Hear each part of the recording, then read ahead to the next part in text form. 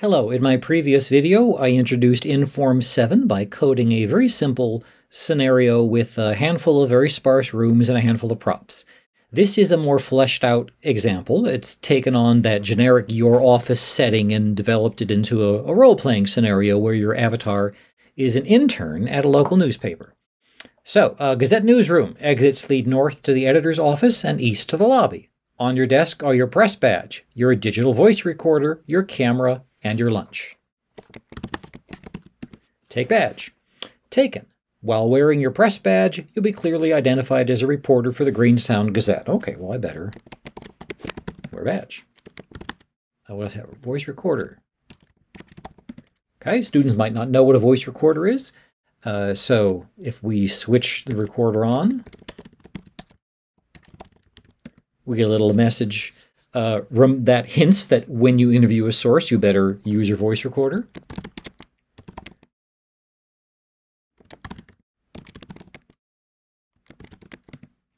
Okay, students often want to just default to using their phones for everything, and so I'm commenting here about how a standalone camera, the benefits of learning how to use a standalone camera, and bizarrely enough, there's even a little message about the payola ethics problems in lunches. Make sure that a student reporter knows not to accept a free lunch and to report it. To check with your editor for anything that could possibly be determined a bribe. Okay, so from here we go north into the editor's office. The editor interacts with us a little bit.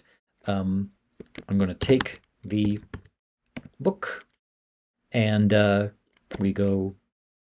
He gives us the next quest, a little color commentary about being an intern, ready to cover City Hall, something about power lines. I'll have Lucas print out the statement from Valley Power, get it on your way out. So let's go, I'll go south first. The instructions there is telling me, east to the lobby, go east. Okay, well there's Lucas and there's my printout. So how about I take printout? I should look at it. Okay, it's a PR statement. I've got the printout, and so how about I go south now? Here I'm in Main Street. Here in Main Street, there's a flyer.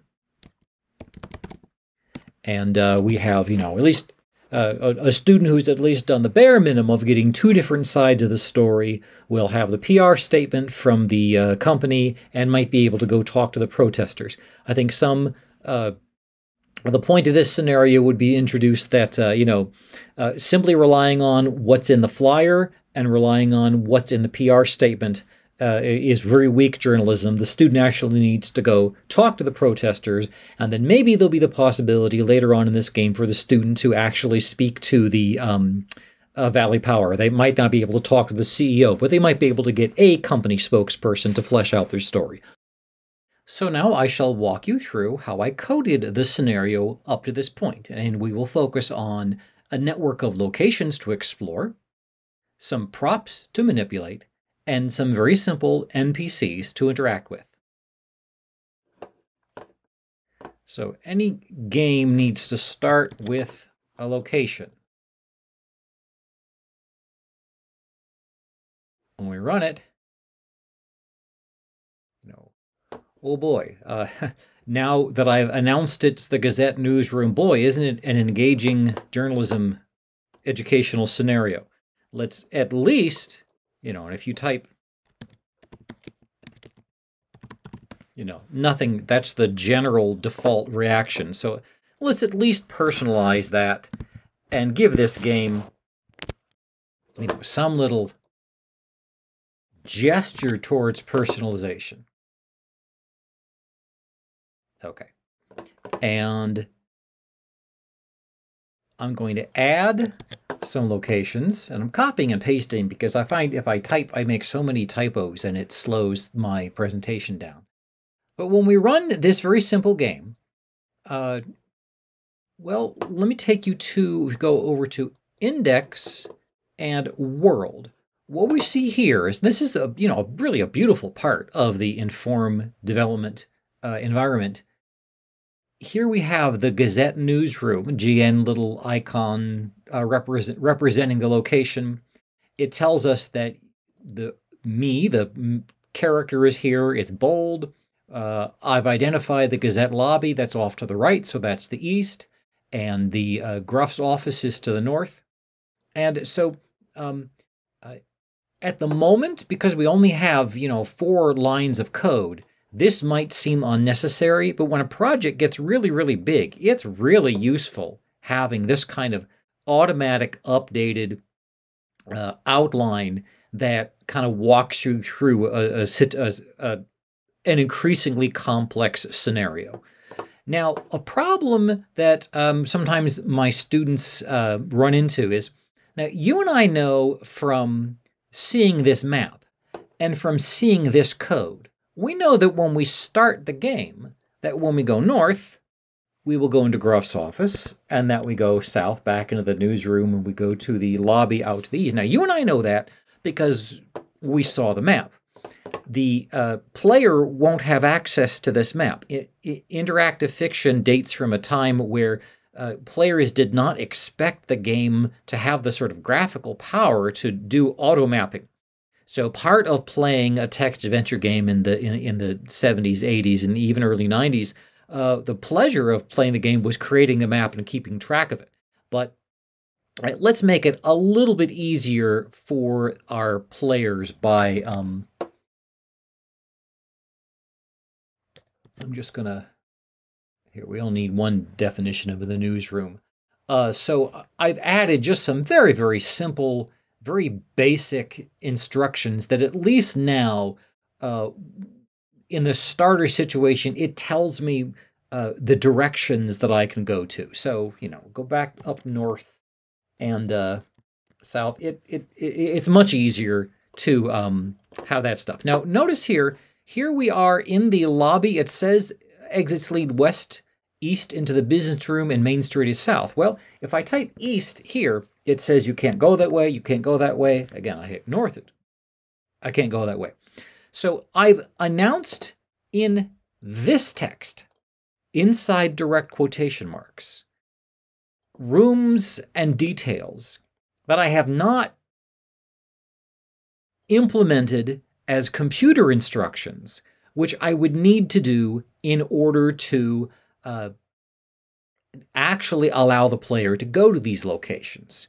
So even though I've mentioned that there's a business wing to the east, we can't go there. And if you look on the index map, the business wing doesn't exist in this map because it's only mentioned in this direct quoted text. And the compiler that creates the code for the computer completely ignores what's happening inside these quotation marks. This is eye candy for, the meat popsicle who's playing your game. We actually need to announce to the computer using this very, English language-like programming statements. This is how I create the business office, which is west of this Gazette lobby. And I'm leaving it kind of uncommented here for a moment. I'll explain why towards the ending of the video. So here we are in the business office now. We go to the index, and now we've created a business office. So let's follow that same pattern. I'm going to, here in the quoted text, we have a reference to Main Street.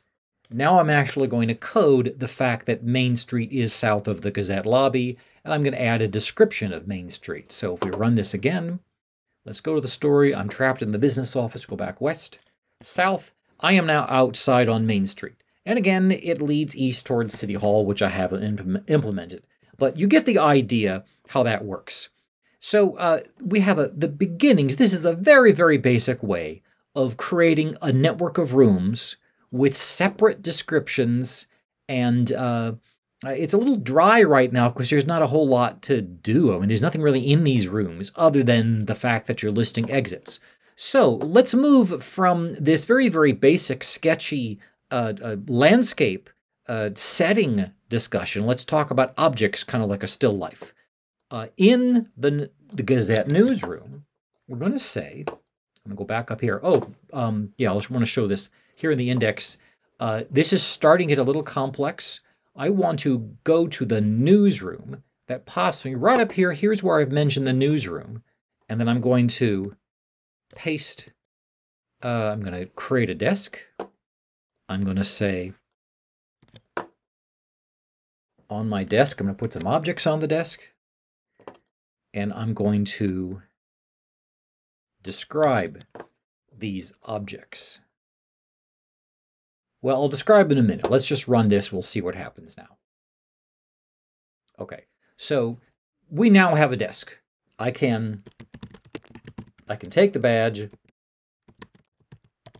I can take the lunch. I can go north. I can drop what I'm carrying.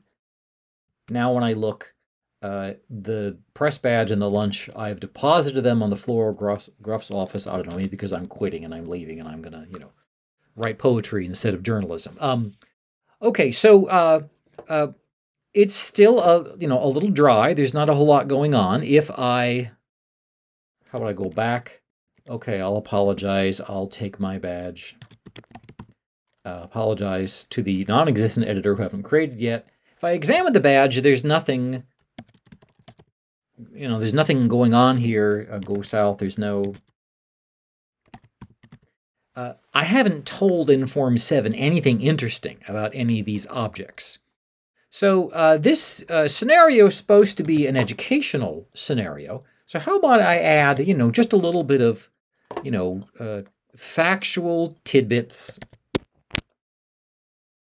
that kind of jam some, expositional, good for you to know details down people's throats as they play the game. There we go. Now,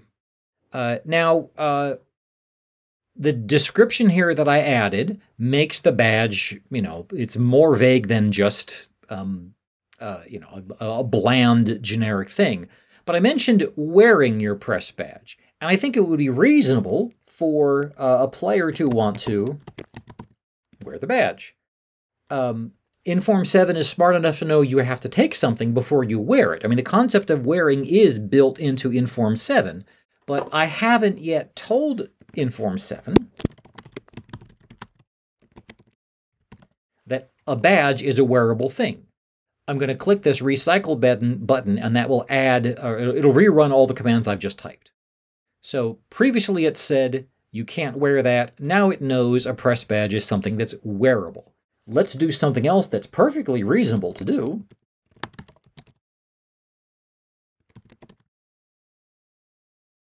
Okay, Inform 7 understands the concept of edible things, but I haven't told Inform 7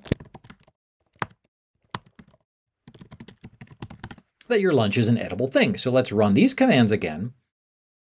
And now things are working, more or less normally. Now, wouldn't it be nice if I could type something like this?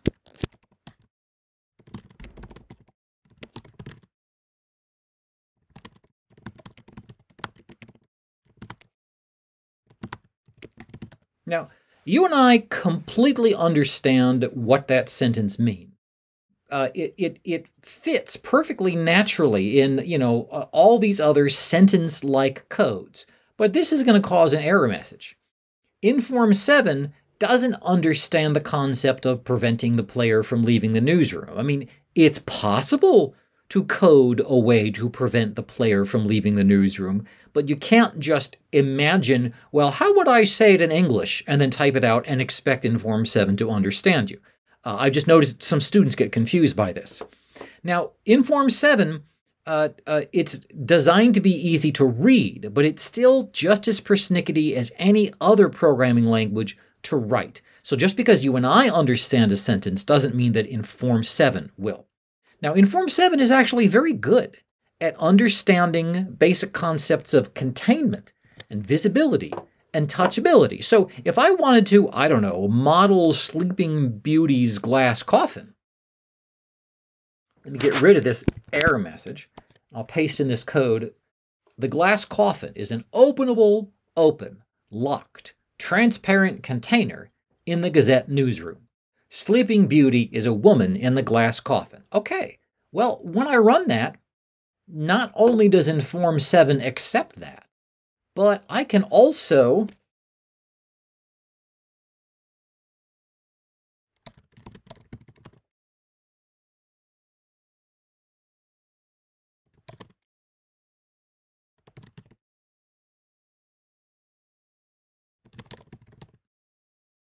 Okay, remember I said it's lockable?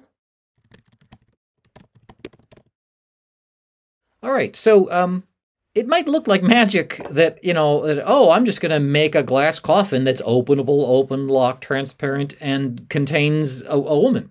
Well, even if I even run this, I can even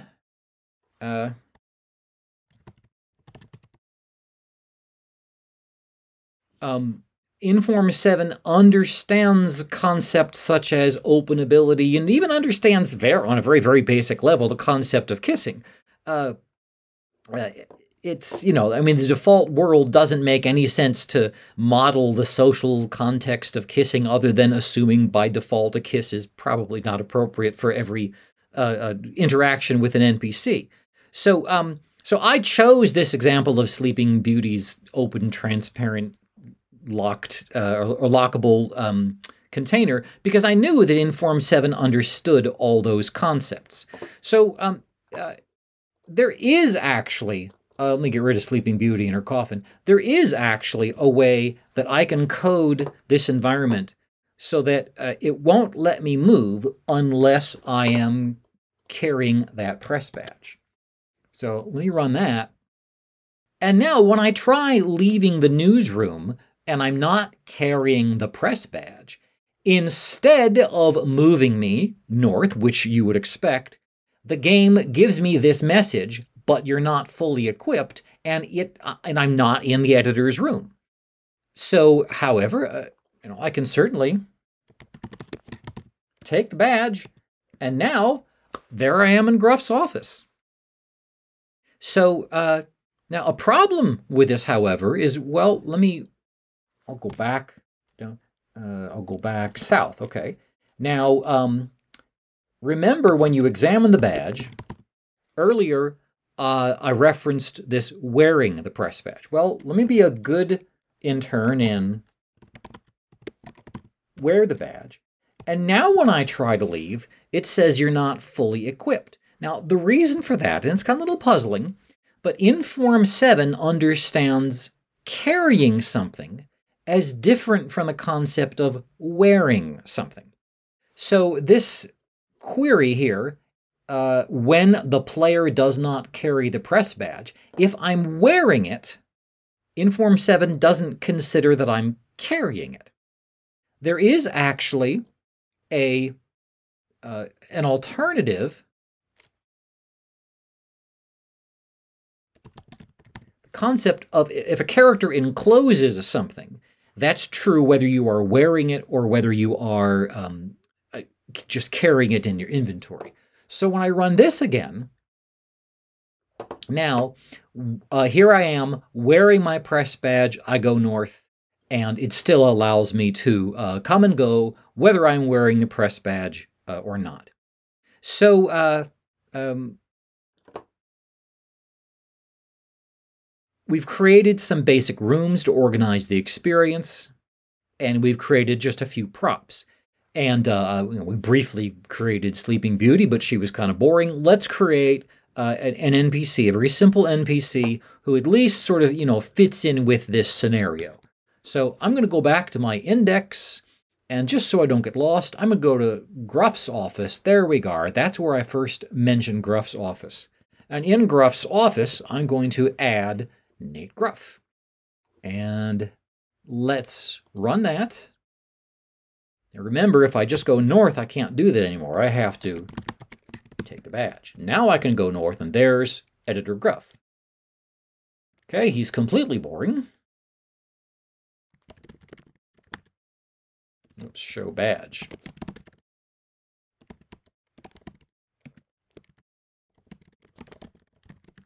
Okay, nothing. He's got nothing to do. He's just a plain vanilla NPC. Let's give him a little bit of, personality here.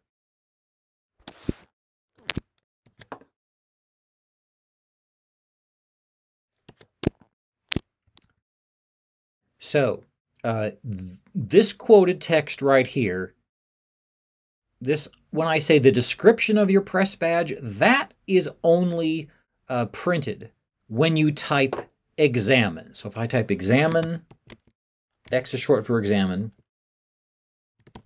examined badge, it prints that out. Instead of adding the description of the press badge, I'm going to add this sentence, which will print out automatically anytime I'm in the presence of Nate Gruff, whether I type examine Gruff or not.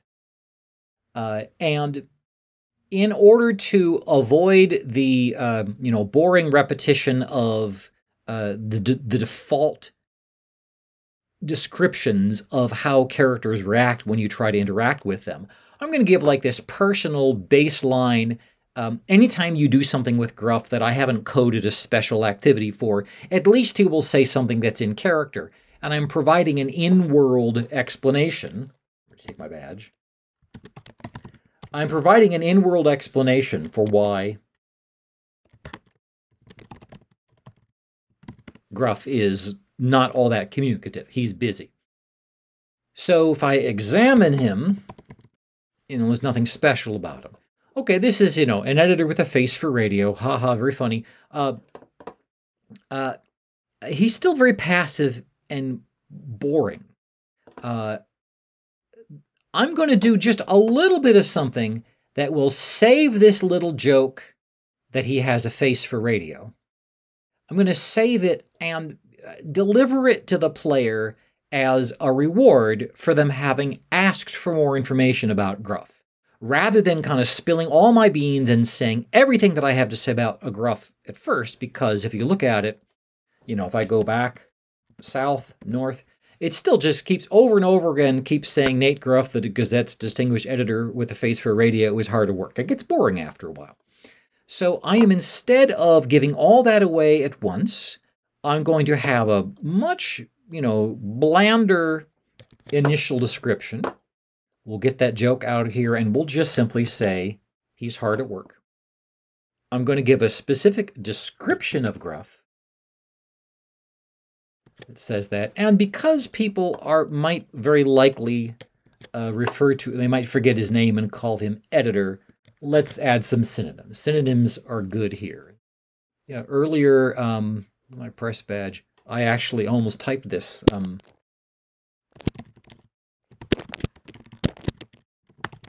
If I misspeak and accidentally call it a press pass instead of a press badge, we'll allow that to accept that. Synonyms are good. Okay, so there we go. The pass works. Synonym works. And now when I see Gruff for the first time, it just says he's hard at work. Examine Gruff, he has a face for radio. Boom, crash. Okay, if you put a little setup in this text, which is printed out automatically when you walk into a room in the presence of an object, and then put a little punchline, or put a little joke rather, punchline in the description text, you get a setup and a punchline rhythm that makes even a silly joke like has a face for radio feel like, a more customized joke, because it's delivering the joke to reward somebody who has expressed even a little bit of interest in this character. Now, I want my students to understand that part of what editors do is send reporters out to cover stories. So I also want students to understand that the Associated Press stylebook is a big part of professional journalism. So I'm going to have a little tiny, like a little tiny mini quest here. And I'm going to just add the spacing here. I'm going to change this description of Gruff a little bit. So I'm going to add a little bit here to make this a little bit more personalized. Instead of just saying he's hard to work, how about we have him greet the player? Okay, so now we go north. He calls you your favorite intern, and he mentions that he's going to give you something. So let's now create the object for him to give you.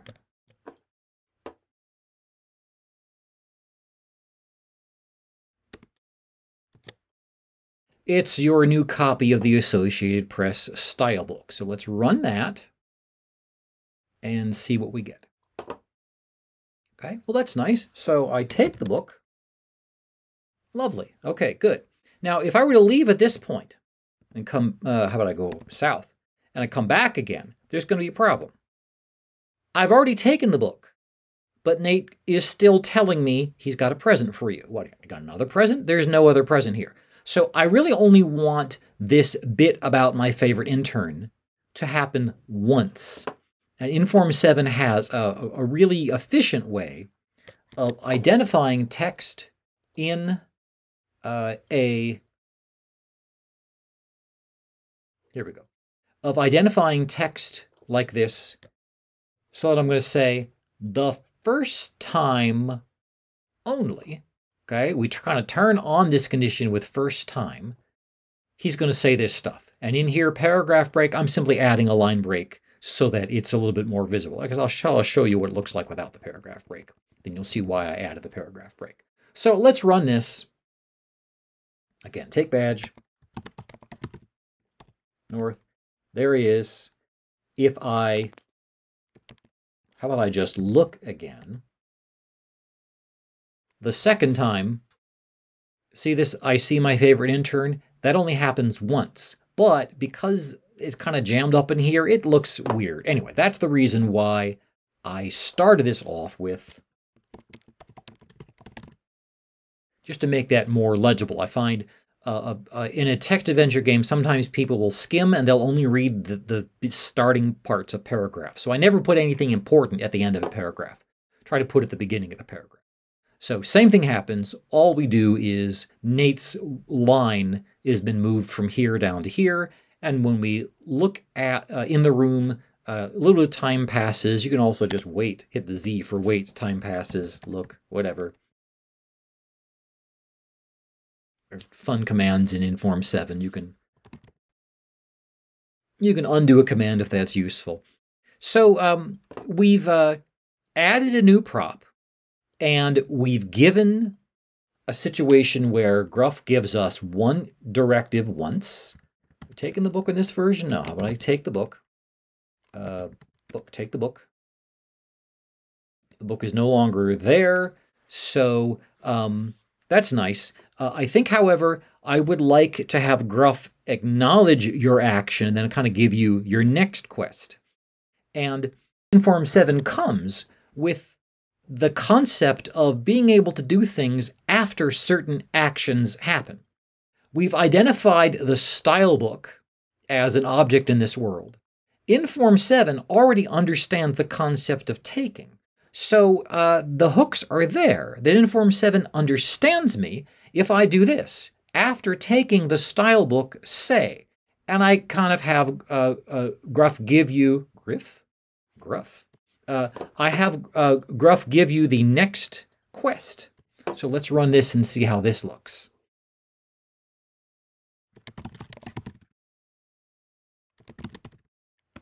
Okay. We get a little bit of affirmation in the game world. The Gruff editor is nodding at us. And he says, get a printout from Lucas on your way out. So, edit, well, you know, there is nobody that we meet on the way out. So I guess the next thing that I need to do is add the character Lucas. But here's a little problem that I haven't accounted for yet. I'm out here on Main Street. If I happen to drop the book and take a book again, suddenly Griff is watching me. I look around. Gruff is not here. He's still in his office. Inform 7 is not smart enough to know that a character that I mention in the quoted text is not there in the room with me. So what I'm going to do is I'm going to make it so that this after taking the style book happens only. So it is only once after I take the style book, first the badge, I take the book, drop the book. Okay. Now, when I take the book a second time, we don't get Gruff's avuncular affirmations. Okay, so in the dialogue, we mentioned a printout and we mentioned Lucas. I'm going to start by creating the printout. And I'm going to keep it right here. I'm going to do it right here, right after Gruff mentions the printout for the first time. But because I don't want the printout to be interactable anywhere in the game until the player has taken the book and read this dialogue. So I'm going to start out by saying a printout is nowhere, and we'll see how Inform handles that. Go back to index. There's now a new list down here, nowhere.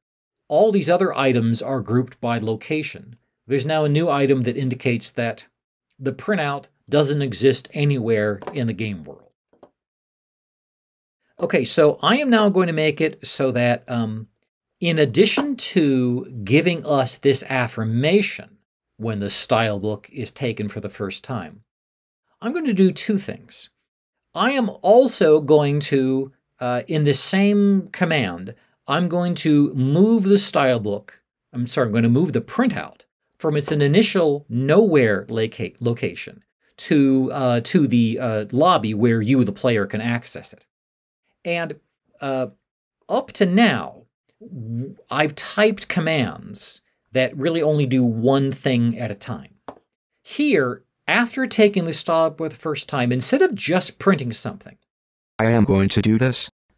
I'm going to change the comma to a colon. I'm going to hit enter and tab. And now I'm going to add a semicolon. And now I'm ready to do something else, so that the colon tells Inform 7, I'm going to give you a list of stuff to do. That's the first statement, and now that you've done that first statement, here's the next thing I want you to do.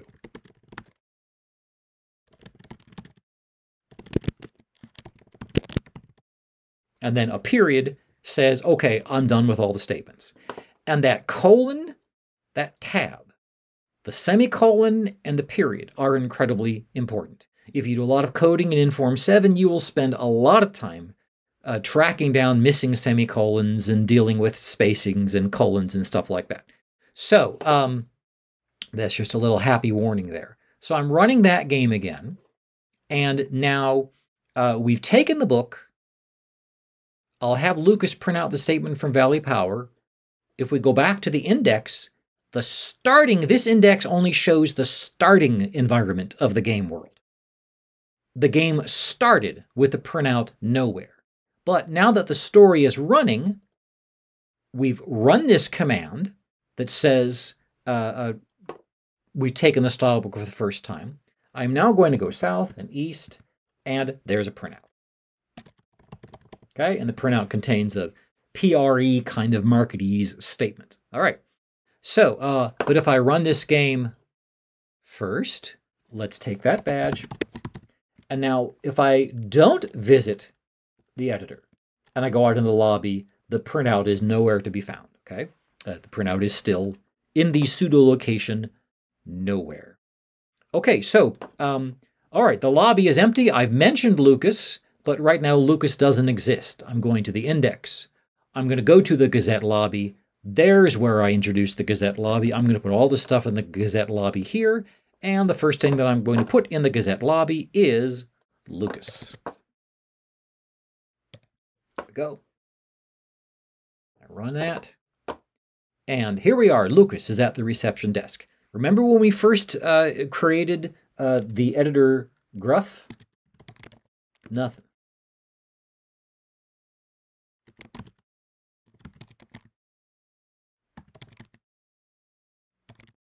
Nothing. Okay, all right, wave at. There we go. How about this? All right. Lucas is pretty boring right now. Instead of just you see nothing special about Lucas and there is no reply, let's at least give Lucas a little bit of personality here, so that instead of him being completely plain vanilla and bland, let's give him an in-world reason for why he doesn't have a whole lot to do with the player. So,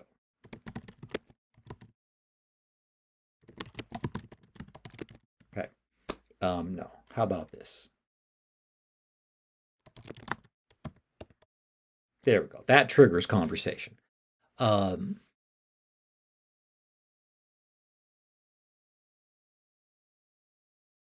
That wave at Lucas didn't work. I can do this. I can, just because it's bothering me. There we go. Wave at.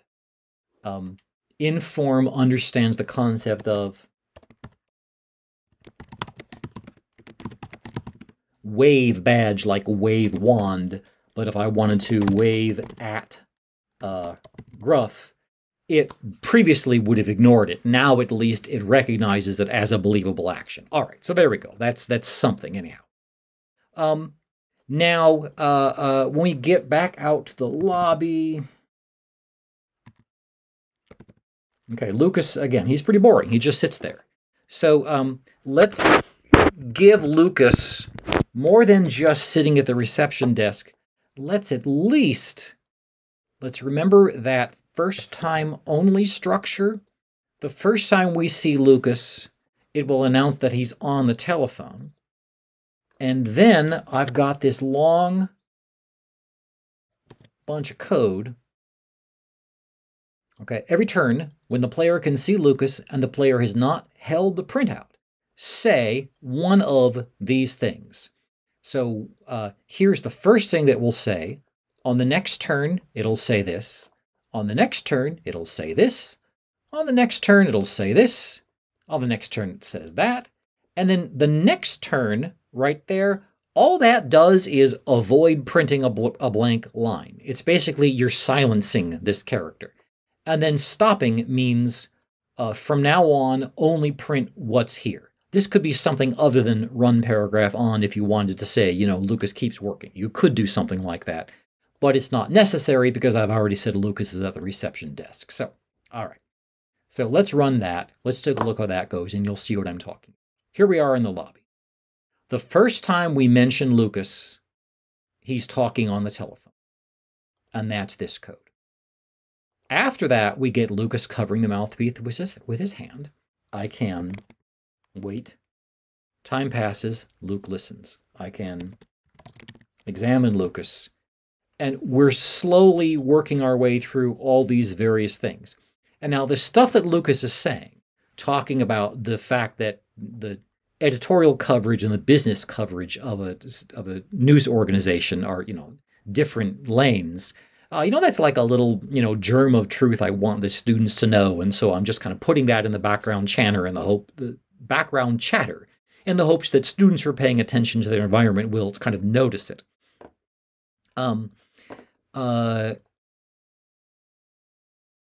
If I go east, however, here I am in the business office. Well, the dialogue that I've given Lucas is emphasizing how business and editorial should be separate, like church and state. So I'm going to change that up a little bit. I'm going to have this say that I'm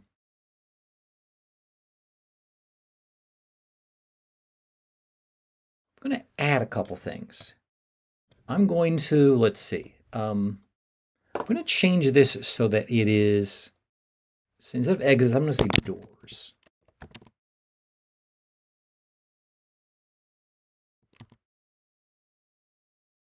Doors. All right. Now, when I run this game again, this says doors. If I type examine door, it doesn't recognize it. So I'm actually going to, the only reason you need to create objects called doors in your game is if you want to do anything unusual. You don't have to, but I mentioned doors. I want there to be an idea that they're like security doors. So I've mentioned the doors. And, having passes to buzz you through doors, it's a perfectly reasonable way of blocking access to other parts of a gaming map. So I'm going to add some doors here in the Gazette News lobby. Okay.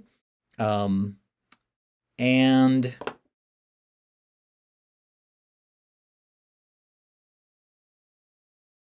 now I'm going to add some code. There we go. So I'm creating, let's just run this and see how this goes. Okay, we've now created the index. There's something new here.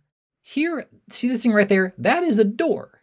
That's in the Gazette lobby and room, and it's a physical thing that now that I've created a door, I have to call it a door because, for various reasons, Inform 7 needs me to announce that a thing that I'm calling a door is what Inform 7 recognizes as a door. I'm calling it scenery because it's kind of a background item that I don't want the game to call a whole lot of attention to. But when you run this, now I can take my badge.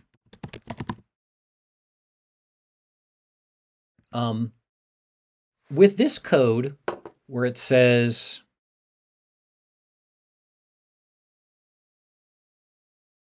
instead of opening the door to the business wing, Lucas will warn you, better stay in your lane, and instead of means, okay, well, ordinarily when I go east, by default, the computer will just send me into whatever room is located east. But I put a door in the way, and I've added some code so that here I don't want the game to let me pass through. Now, in another computer game adventure, first-person shooter, something like that, there would be somewhere you would mug a business person, get their ID card, and get through the door. I'm never planning to let the reporter go through this door. The point is, I'm trying to emphasize, as a reporter, you don't have much to do with the business office. You're not supposed to. So I'm creating this situation, and because I've mentioned the door to the business wing, someone is going to want to,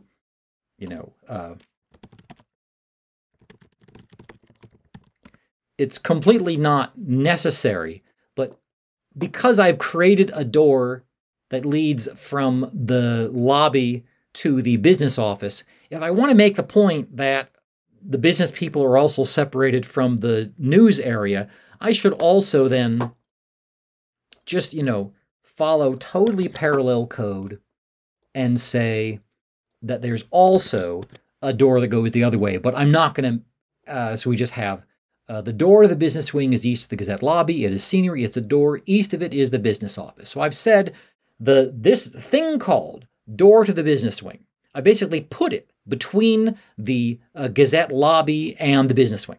So you have to go through it in order to get there. There are other ways, maybe easier ways, of stopping characters from moving from one location to another. But I did want to have the sort of reality of the door so that we can even run this. And now I can take my badge, go east. I can open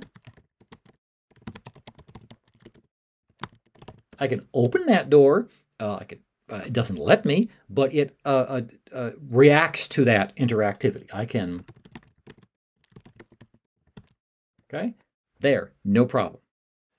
So for those players who might want to test, they hear Lucas saying that business and news are like church and state, should be separate, and they see two doors, they might try tugging at the doors. And the text here is designed to sort of emphasize and reinforce what Lucas is saying in dialogue.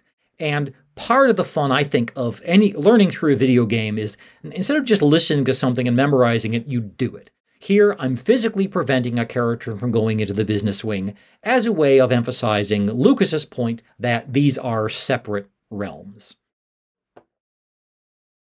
So I kind of want to reward a player who has done everything right up until this point by giving them some in-game feedback. And if they're doing something wrong at this point, before they leave the lobby, I want the sort of friendly character Lucas to give them a tip. So let's give Lucas is going to be a little gatekeeper here. Before going south in the Gazette lobby when the player can see Lucas, if the player has held the printout, Lucas will give you this affirmation. Otherwise, Lucas will say, uh-oh, you better get that printout. So let's run that game. Okay, so let's do everything right.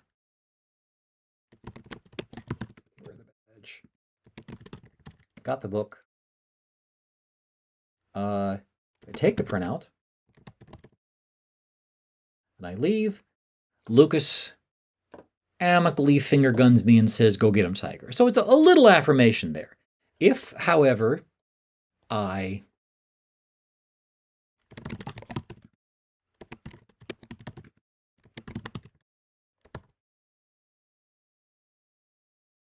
leave the printout, I leave without the printout, Lucas stops you by clearing his throat. The printout intern, Gruff wanted you to take it. Oh, but whoops. Even though Lucas tells me he stops me, or the game tells me Lucas stops me, I didn't actually stop that action. This before command assumes that after the player, if you have held that's, you don't have to be holding the printout that has held the printout. I could drop the printout and has held the printout will still be true. That's just one of these cool things that Inform 7 actually understands past tenses. I'm not going to go through teaching all that right now, but that's the reason why this is in past tense. Anyway, Lucas gives you this warning here. He gives you the warning if you have not held the printout. If this is true, do this. Else, do that. But after you say this statement, this coding is set up so that the going south on the Gazette lobby action continues, even though Lucas is supposed to be stopping you.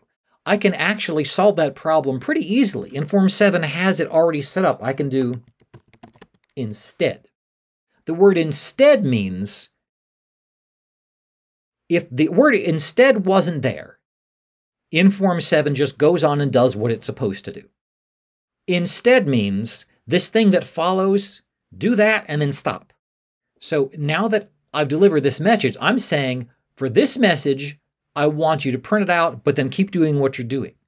For this message, I want you to print it out and stop, because I don't want you to be able to go south in the Gazette lobby unless this condition is true. So let's take a look at that. Got to take everything. Take all.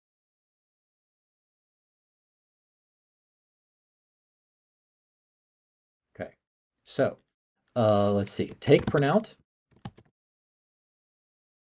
Now I'm going to try leaving without the printout. South. Okay. I'm still in the room. I haven't left anywhere. Take the printout. I should read it.